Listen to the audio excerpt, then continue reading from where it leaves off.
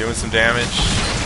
He's keeping the pressure on, which is good. He's not spending his gas, and Negative Edge has been much better about spending his gas on high-tech units like the Colossus and the upgrades, which might bite him in the ass later. But he's doing good damage. He's keeping the stalker count low, which is pretty important. But with the continued pressure, he's still not building more drones. So Negative Edge is getting close to getting mined out. We'll see if he can keep up the pressure or not. But yeah, with the Colossus out there, it's probably a good idea to pull back. Drobe has got a lot more Lings coming out, but they won't really be that good against the Colossus. And he hasn't really invested a whole lot. Like, he's not getting upgrades. He's still on a hatchery tech. Neither side, I mean, Drobe hasn't teched up at all. Negative Edge is on pretty healthy tech. Oh, some Lings got picked off. But with the Zealot, Stalker, and Colossus, Negative Edge should be safe to expand. It's a late expand. He's got a shitload of money he needs to spend, but they're still on even supply. Drobe has started mining out of the third, but just barely, really.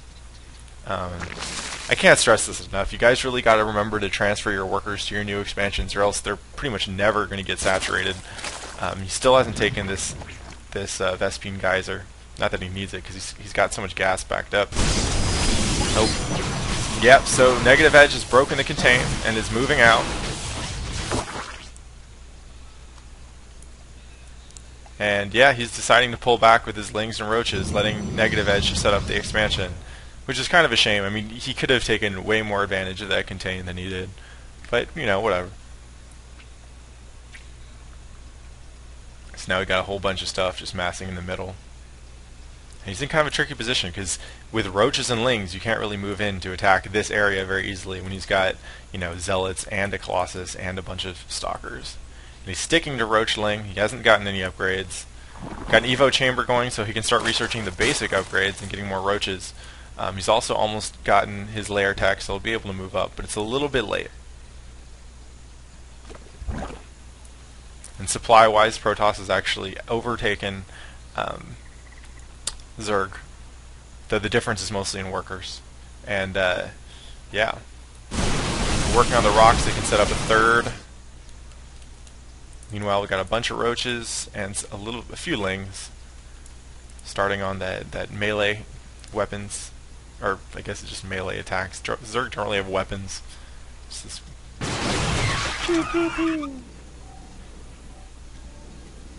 So by now, Negative Edge is, you know, he's running out of stuff at his first base, but his second is almost saturated, still hasn't taken the gas. And his third is going down. So he's building up, he should be building a pretty healthy economic lead. Zerg is actually ahead in econ because he just pumped out a whole bunch of drones, that's good. But Negative Edge still has more gas, which is useful, especially for Protoss armies are really gas heavy. They are gassy. And we have more Colossi going down. Colossi are a bitch to kill, man. I mean, they're armored, and I think they've got like built-in 1 armor or something. Yeah, so they actually don't take that much damage for the amount of money you spend on them, but it's just they're usually out of harm's way. And especially like both Roaches and Lings are pretty short range. Okay, so he's found that third base and is working on the Roxas and Ling. The Overlord goes pop. Got a bunch of Roaches just chilling here. And the Protoss death ball has started. More Roaches. Finally taking the gas geysers at his third. Let's see what he's spending his money on. Yeah. Oh, he's got Hydras now. That'd be more useful if Negative Edge was going air, I think. Colossi just kind of go to town on Hydras, as far as I can tell. Because they can outrange them, and Colossi have a damage bonus to light. I thought they did. Maybe they don't. Huh.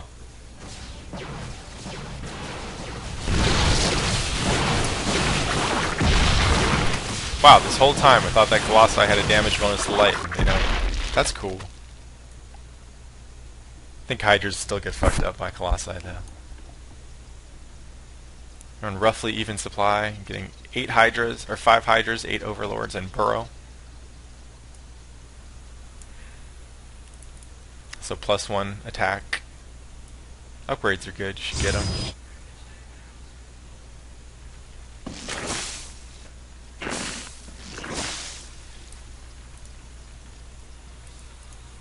Just watching some StarCrafts.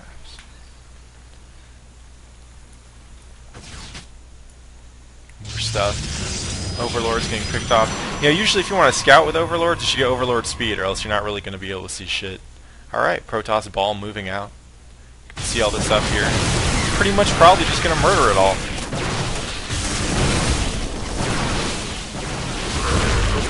And picking off Overlords. Drobe is smart and realizes that he can't really hang with this army, so he's decided to build 44 Zerglings and a Nidus network. That's an interesting call. Meanwhile, Negative Edge dropping down the proxy pylon. Yeah, that's the awkward part about rallying units from bases all across the map, is that they end up just running around all over the place. And more often than not getting killed. Yeah, now we have a pretty big ball. Unfortunately, the Zerg ball is rather low tech. Which I don't really get, because he's got a whole lot of money to spend. Where's the other Nidus going down? Alright, picking off an Overlord, that's cool. Probably gonna put that Nidus like right here or something. Oh, it's loading up. But where, and Negative Edge is getting Blink, +1 armor. Where is that other Nidus worm? Ah, here it is. And just see this dude start vomiting shit out, which will hopefully make Negative Edge have to pull his army back. And he's going for the forge. Gonna try and take out a bunch of tech structures. Meanwhile, the army's moving back as quickly as he can. Oh, is he gonna get the robo? That'd be nice.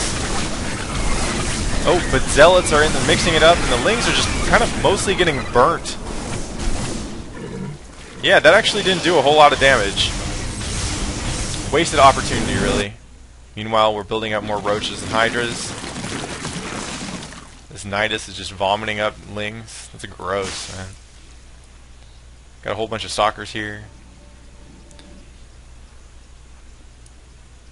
Yeah. Now that the toss has like 4 colossi out at least, that's kind of that's getting pretty close to an unstoppable death ball, especially if your army is all ground. Right? He's got a roachling hydra. Doesn't really lend itself well to taking out colossi. You need corruptors. Particularly, spires in general are nice to have, but corruptors also are just great because late game you can morph them into broodlords. So you can pick off all the colossi and then turn them into something that picks off the rest of the ground army. Also, you can't really run away very easily with hydras if they're off creep, so whatever attack you do, you're kind of committed to it. And the Protoss ball is moving out. I expect this will be something close to a 1A to victory. I realized, I was watching Husky and Day 9 cast the AHGL finals between, I think it was Zynga and Microsoft, and I noticed that they're really good at trying to keep things like interesting and hype, even when it looks like it's just going to be kind of a one-sided ass beating. And I mean, the guys who are playing in this league are good enough that it isn't always a one-sided ass beating. But I mean, like, I hope he's taking his gold expansion. I mean, that they don't really say shit like, oh man, this dude's totally going to get beat, because, you know, otherwise the audience doesn't really want to watch it. But I don't give a shit, because there's only about like 15 of you guys watching these anyway, so I have no obligation to keep you hype at all. Got a bunch of drones moving out. Oh, he's mined out of his main, so he's dropping a 4th base. Spire. Okay, we got a Spire going. Maybe start to see some Corruptors. Zealot legs and armor 2 going down, as well as missile attacks number 1. We're seeing all kinds of upgrades up in here. And this shit is happening again. A whole bunch of stuff is moving out. I don't know where it's moving out to. It's probably going to go after this base, I'm guessing. Or just go straight in the middle. Alright. Another Nidus attack. Let's see how it does. The entire Protoss ball is... Oh! He just warped in 6 Stalkers. Yeah, that's... He doesn't even have anything coming out of there. I mean, that's cool. It didn't kill this end, so he's not going to lose anything. But that would have been kind of a neat fake out. He just got everything to move here, and then came in and killed the gold. I'll do that shit sometimes. Not with Zerg. I play Terran. So I'll do shit like have an empty medevac fly over here and drop, or maybe like drop one Marine, and their entire ball goes over here, and I go pick off an Expo. Feels really good when you get it, but other times I just lose that medevac and feel like a dick.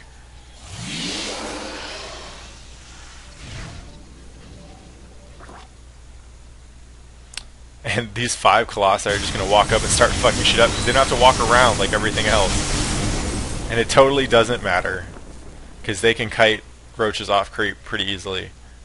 But now he's going to wait for everything else to show up. And Protoss is max. Zerg is 20 away from max. Zerg is also building an infestation pit. He has the Spire, but he's not really using it for anything yet. And we just got a whole bunch of shit over here.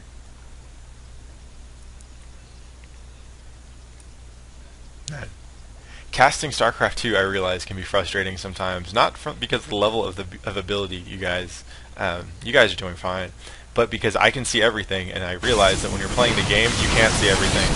So really, this game could be about like 10 minutes shorter if negativedge had just scouted and realized that Drobe didn't have shit that was going to stop a ball of 6 Colossi. And instead, Drobe GG. Sweet. Good game, guys. So negativedge takes it 2-0, and we'll be playing Wolf Team in the, I guess it's the semifinals. Something like that. It's round of 4, whatever you want to call it. Thanks for watching. Take it easy, guys.